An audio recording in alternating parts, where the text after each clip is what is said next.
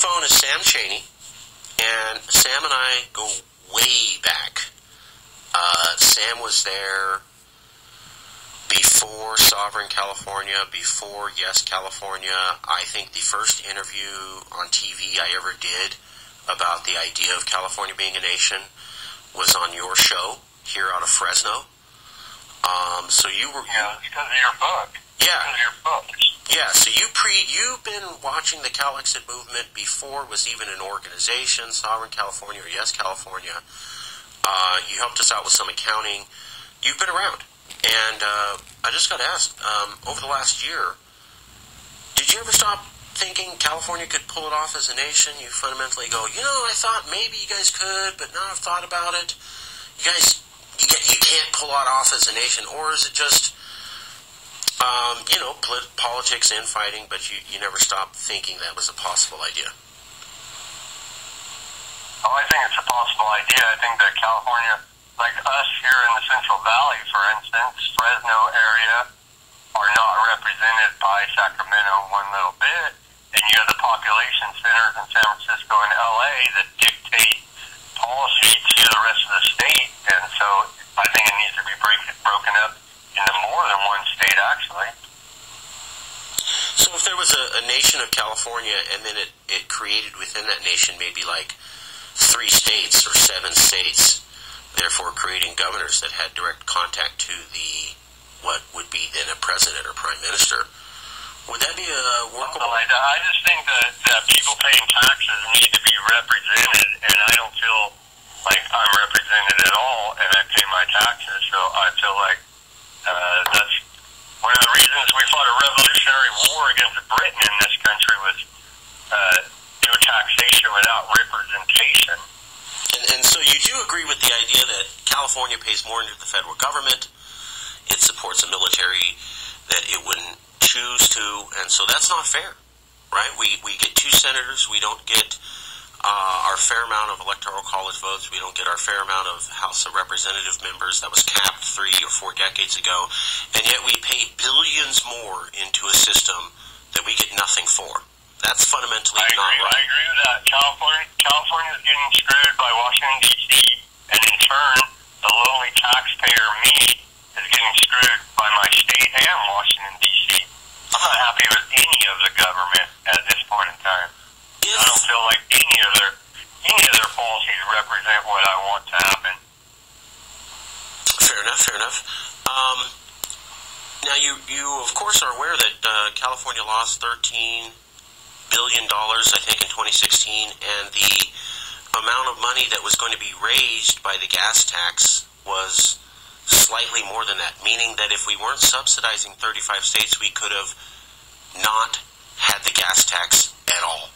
Do you think that's fair that we have to raise taxes on ourselves when that same amount of money is being given to 35 states? Sir? I don't think that's fair, and I don't think that the gas tax is fair either. But, so we could at least... I think all taxation is theft, honestly. Yeah, and I know that you're more on the conservative side. I know I'm not... You're going to have a particular... Real quick, not super long, 25 seconds, how do you describe your political ideology? What is the exact phrase that you would use? I'd say my political ideology is I'm more libertarian leaning, honestly. Okay, so there's been a lot of libertarian support for calexit from day one, I think, because we were talking about lower regulation and saving money. So there's interest there. I want to get into it, though. You were helping out with accounting for Yes California. Yes California was investigated by the California government, the FPPC, Fair Political Practices Commission, and I think you were part of, you were at least notified of that investigation, and if I'm not mistaken... I was named in the investigation. It was a witch hunt. It was a hoax. What do you mean by that? In your words? I mean, it was a made-up... somebody made up a charge, an anonymous whistleblower, quote, whistleblower, made up a charge, and then, and the state government lost an investigation into it, saying that we were doing some the calexit campaign. Does that seem a legitimate process of government? Someone files a complaint. They say, hey, I personally... anything. Right, but let me just, for the people listening in so they can know the history of this case. So, person X filed a complaint with the FPPC saying they saw you, me, and Lewis taking money and embezzling and, taking money from a foreign government. Person X also named another person in that complaint and saying, hey, this person also saw all these things with me, and they are totally with me on this observation. Now, we at Yes California reached out to that other person mentioned in the case, and they said, I never filed anything. I never mentioned this to anyone. Yeah, so person X who filed the complaint to the FPPC committed, as I'm being told now by legal experts, a perjury, which makes the document a fraud. We at Yes California took the time to talk to this other person who was mentioned in the complaint. They said, hey, I never said anything like that. I don't know what you're talking about. Someone's using my name. They shouldn't be doing that. We had that person write an email up. We forwarded it to the FPPC saying, hey, the complaint filed against us committed fraud, and the person lied. And here's something real quick about that. It's scary when they send some guy to my house like 7 in the morning to hand me a subpoena. That's scary stuff, man. So the California government is having people show up at people's homes early in the morning, wake them up, and going, hey, you're being investigated for crimes by the government. Good morning. That's traumatizing, but I guess because I'm a white libertarian, I'm a piece of shit in their eyes, and they can do whatever they want and harass me, traumatize me, and that's just perfectly acceptable. And this is in the due process. I don't even have the right to face my accuser because they're a quote whistleblower of made-up bullshit. It parallels the whole Trump-Russia collusion hoax. But on a lot smaller scale. You said it, I did it, but yeah. It's the same type of action they took against us as they ran with the whole Trump-Russia collusion. Well, I have a slightly different opinion about that investigation. I do agree there's many parallels. Let me just cover for the people listening in. Person X filed a complaint. They said, hey, this other person was with me and they saw these bad things done by Yes California people. We talked to that other person. They go, I didn't say anything like that. We then get a letter from that person. We send it to FPPC. FPPC says, thank you for the letter showing that the complaint was fraud and they lied and committed perjury, and now we're definitely going to investigate you. So we went to the FPPC, showed that the claim itself was fraud, gave them direct evidence, gave them the contact information of the person who was saying, yes, this person lied about me, I did not say this. And in response, the California government FPPC Commission decided to definitely do the investigation then on what they knew was a fraudulent claim. Does that sound like good government to you, Sam? No, it doesn't. What? Does it sound maybe like, hey, this person claimed that you're getting money from Russia. Yeah, it's a fraudulent claim, but we think there's something there anyways, and we're going to go for it. Even we don't really have enough evidence to move forward. Because I got to point out, it was obviously totally political, totally fraudulent, a waste of taxpayers' time and money, and the state should be ashamed of themselves. Well, and then the state subpoenaed the bank accounts, looked into them. I think they sent you a letter, they sent me a letter. That was quite nerve-wracking. And I had a guy hand-deliver a subpoena to me at like 7 in the morning at my house. Yeah, and the bank accounts showed we did nothing wrong and there was no foreign money. And the California government... They did the full investigation and we were absolved, proving that what we said all along was the truth. Yeah. So they knew that it was a fraudulent claim. They went ahead with the claim. They found nothing. And they went through the bank accounts. They found nothing. No one's talked to me about foreign money. nothing at all happened, and they just go, we're just going to drop it after all that. Yeah. It's obviously political motivated because they hate calexit.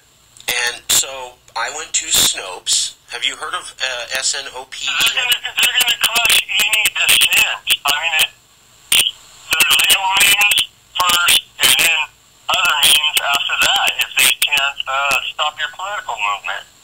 It's called tyranny. We're living under oppression in the state of California. We just live through it. So I talked to Snopes. You know Snopes, right? The fact group? Yellow journalism propagandists. Yeah. I'm not saying that. I'm just. I am. That's fine. You can say whatever you want. You can say whatever you want. They're total joke clowns, but yeah, I know who you're talking about. Okay, I didn't say that. They work in smearing good people. Well, hold on to that. So I contacted Snopes, and they wrote an article about Russia and Lewis and possible Russia funding of calexit, and I said, hey, you have this article out, and it really suggests that we're directly funded by the Kremlin. Here's this investigation by the California government where they looked into that, and they subpoenaed bank accounts, and they found nothing at all. I told them, keep the article up, don't change a word. Just add, by the way, there was a formal investigation. They look at the bank accounts. The accusation did include that we were suspected of funding by a foreign government from Russia, and the California government found nothing at all after they looked through the bank accounts and did nothing at all and totally dropped the case. Can you just... I have the letter saying that we were fully cleared. Yeah, so I asked Snopes, can you just print that? Don't have to say that we are, in your opinion, clear. Just mention that there's been a formal investigation. They it's not opinion, it's fact. And the fact of the matter is we have the letter saying that the investigation was done, that there's no evidence we did anything wrong. I mean, it's the fact of the matter. Yeah, so do you want to guess what Snopes' response was? Yeah, you're still a Russian agent. They said, we're not changing the letter at all. We're not even going to print the update. We're not even going to acknowledge there was an investigation. We're not going to say that the bank accounts were looked at. They're in the propaganda and smear campaign. Well, I'm not saying that. You are, but I do find it strange. I am. I have a letter proving that the article about is a total lie. Well, hold on. I got a couple more for you. So then I respond back to Snopes going, hey, I didn't see a response. So they were not going to respond to me. I had to double check, make sure they got the info, and then I got an email back saying, we're doing nothing, the story's going to be unedited, nothing's going to change. So I responded going, hey, can you at least admit that I've been president? Because your article's going back to 2017. It's 20 now.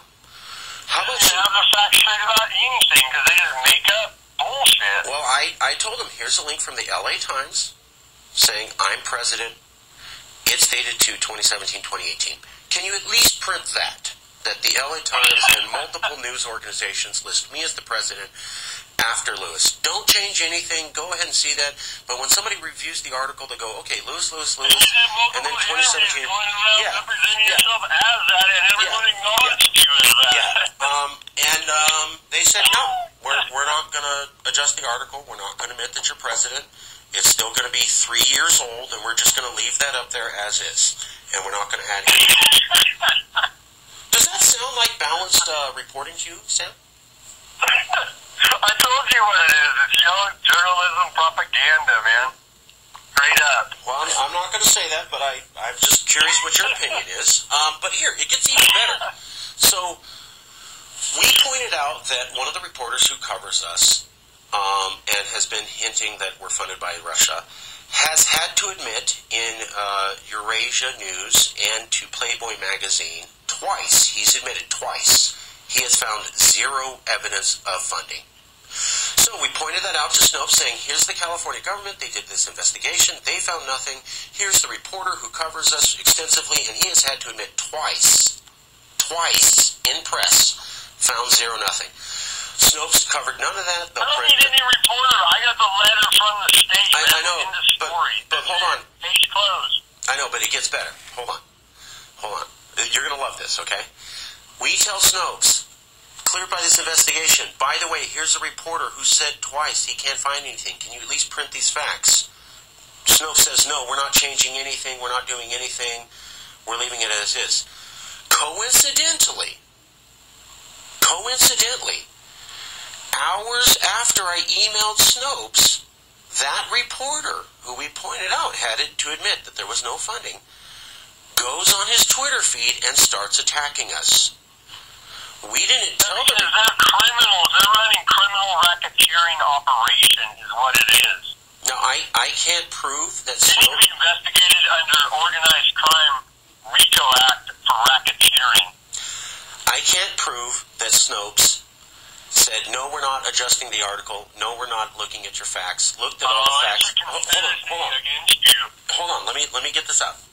Snopes said, no, we're not investigating this. No, we're not looking at it. No, we're not updating the that there was an investigation you were cleared. No, we're not mentioning that there's a reporter who said they can't find any evidence. And I can't prove this part, but how did the reporter who was mentioned coincidentally attack us within hours of Snopes being emailed when we did no communication with anyone else about this story except for Snopes, and we never contacted because the he got reporter? orders from Snopes to do What? obviously. But Sam, that would be unscrupulous to...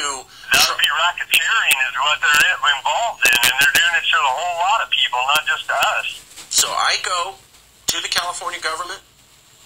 I say, hey, this person who filed a claim against us committed perjury. The California government says, now that we know this document's a fraud, we're definitely going to investigate you. I then go to Snopes and say, hey, we were in an investigation. Would you at least print this back? They say no.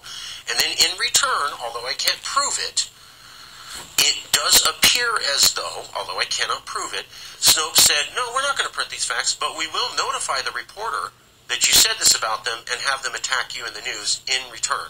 So, America! That's how they roll. That's America for you. So, that's how these criminals roll. I'm just saying, that's what I saw. That's what happened. Welcome to America and freedom. Yeah. Okay, so thanks for covering that with me. I will get in touch with you soon. There's some people that like to work with you, and I'll put you in touch. One last thing for this interview. I was born in Sacramento, California. I'm a proud American, and I'm disgusted. I support the Bill of Rights and Constitution, and I'm disgusted by all government, local, state, and federal. Right, but you also, yes, and you do agree that if Californians voted, they have the right to choose the association they're with. Yeah. Okay, fair enough. And that it's not fair that California is a donor state and wasting billions of dollars and then having to raise taxes on itself when it could have not raised those taxes and just spent its own money on its own people. Is that fair? I agree with that.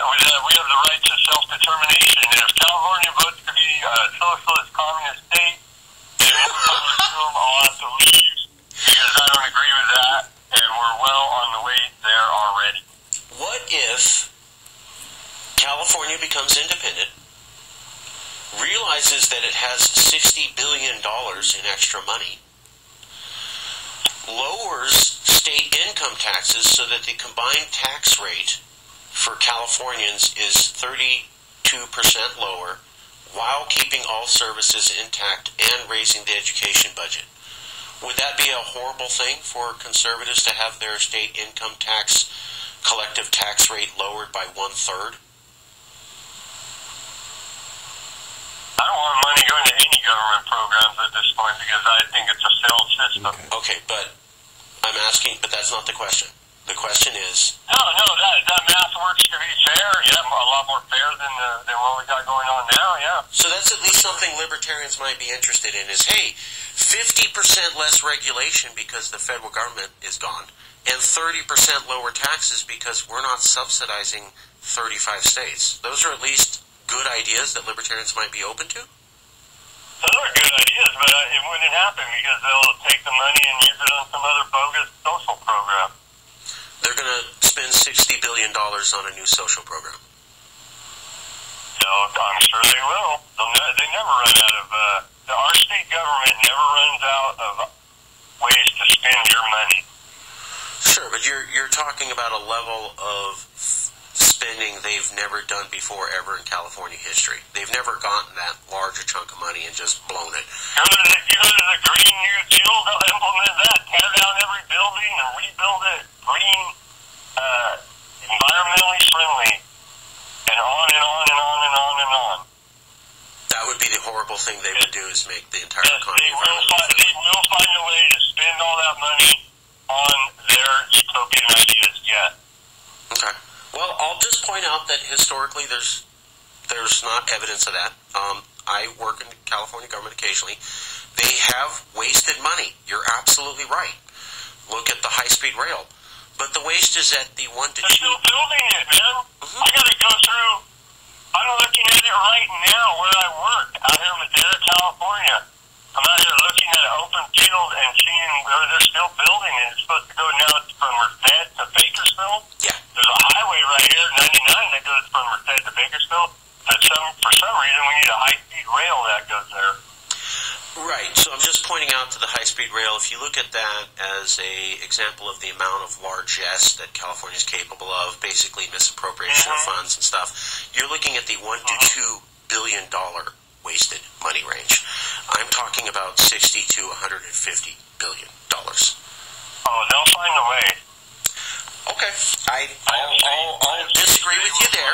Sure, I'll disagree with you there, and I will point out there's no evidence to prove that. I mean, you're talking about the Green New Deal is the evidence. Have you seen the Green New Deal? Right, but there's no historical evidence of the California government wasting $60 billion at once. There's nothing close to that remotely. I agree with you there. There's no historical that's all I'm saying.